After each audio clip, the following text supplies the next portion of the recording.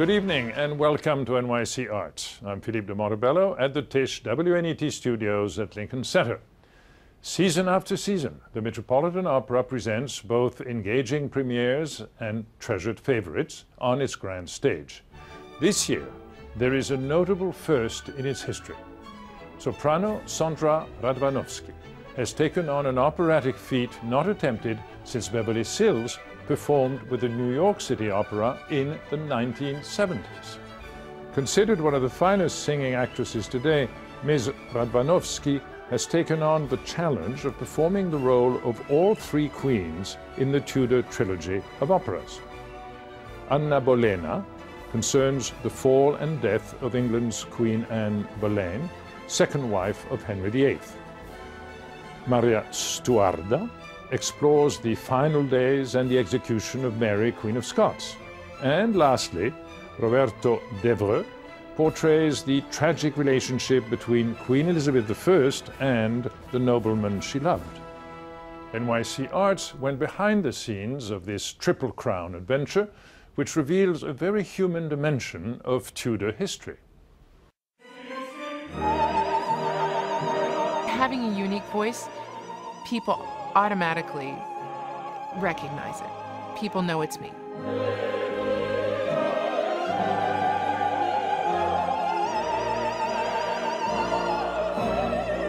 I say oftentimes that the greatest gift I could ever be given is sitting in the opera house listening to myself singing on stage, because then I could actually hear what other people hear, because recordings, it's just not the same. To have that visceral feeling of the voice actually hitting you in a theater and what that feels like.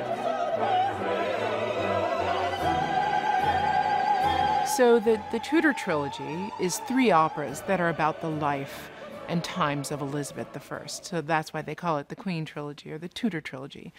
All three operas composed by Gaetano Donizetti, an Italian composer, in the bel canto style, which means beautiful singing, literally, but all very dramatic and all telling stories, some of it real, some of it not, about these three women throughout their history.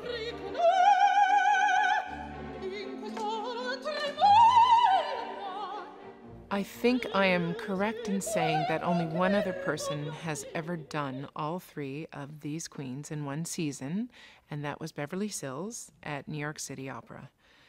No one has ever here at the Metropolitan Opera done all three of the queens. The way I'm doing it is truly one overlaps with the next, overlaps with the next. And I feel slightly like Sybil at the moment. But it's really helpful in a way to do them back to back, because we are doing them in the historically accurate way. So we start with Anna Bolena, which is the story of Anne Boleyn, where we are then introduced to Elizabeth I in that opera.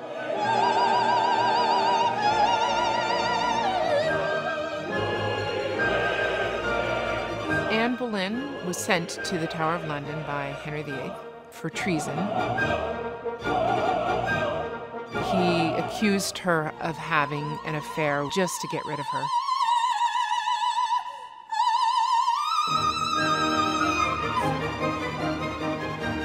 Elizabeth, unfortunately, was there.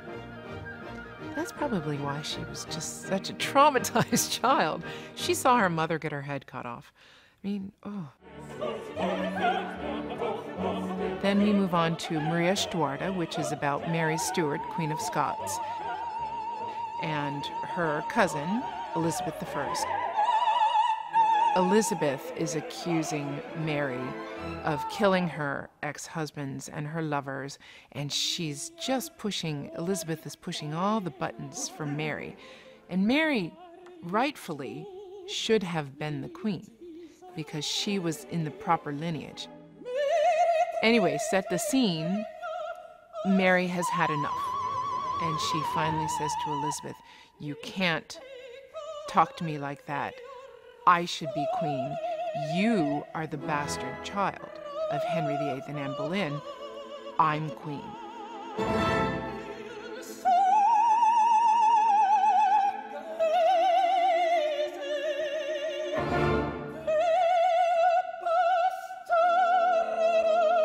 And then the last one is Roberto Devereux, about the end of Elizabeth's life. The reason why all the portraits that we see of Elizabeth is white is because she had a terrible complexion. So, being the queen, they made her just with this porcelain white on her face to cover up all the blemishes. So, after a while of caking on this white, you're going to see cracks in it, as one sees cracks in Elizabeth in this opera too. So there's that whole correlation.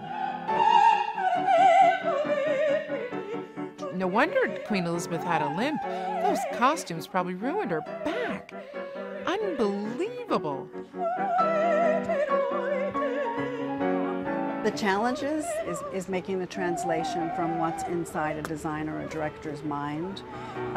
We had looked at so much research, and part of it is collecting part of that research and then transforming into something that's original, but yet sort of has the feel of the period. This is the Elizabeth that we see in Roberto Devereux. In this opera, she's at the end of her life. And the fabulous hair up. She had very big costumes, very heavy costumes. I love the period, but whoa. She is tired of the facade of royalty, of nobility, of pomp and circumstance, of the weight of the world on her shoulders, truly the whole world on her shoulders. She doesn't want it anymore. And the one last hope of any kind of love with Roberto Devereux.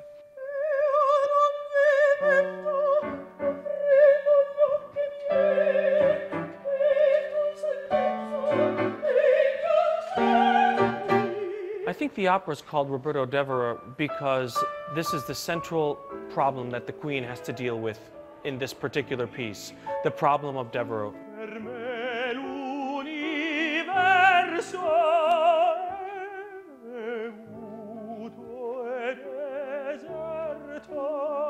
Does she put him to death?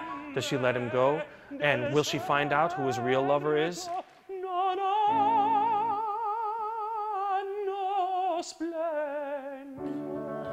And she remembers, of course, we've had a kind of a love affair. I mean, I don't believe I don't think we ever slept together. But I've been one of the ones who has been in her favor for years and years.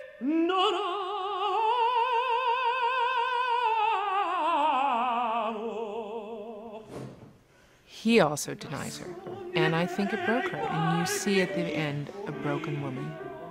And historically, she died standing up.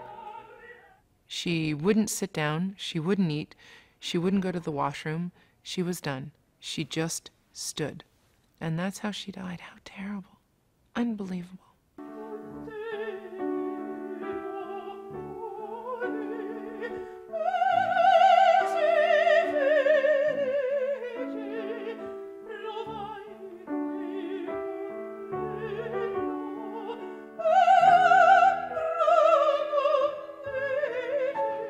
You get somebody like Sondra, whose voice is like a force of nature.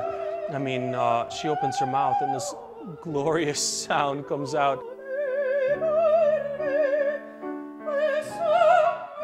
And the way it comes inside of the character, who she is.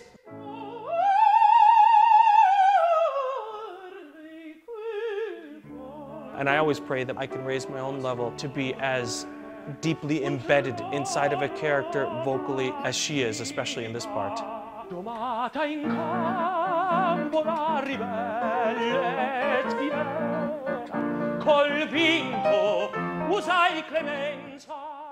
Ecco la colpa, onde al suo duce innalza un palco infame d'Elisabetta il cenno. I was very fortunate in Richmond, Indiana, where I lived at the time, that my choir director and her husband were great musicians and great lovers of the human voice, and really pulled my mom and dad aside and said, that girl.